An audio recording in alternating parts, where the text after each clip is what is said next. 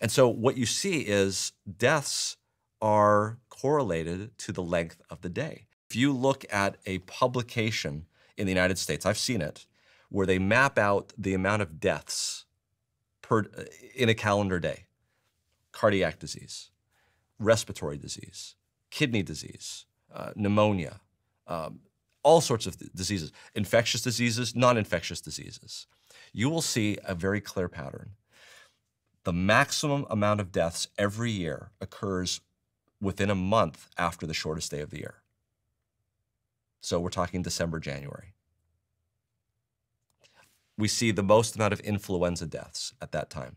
We see the most amount of cardiac deaths at that time. We see the most amount of kidney deaths at that time.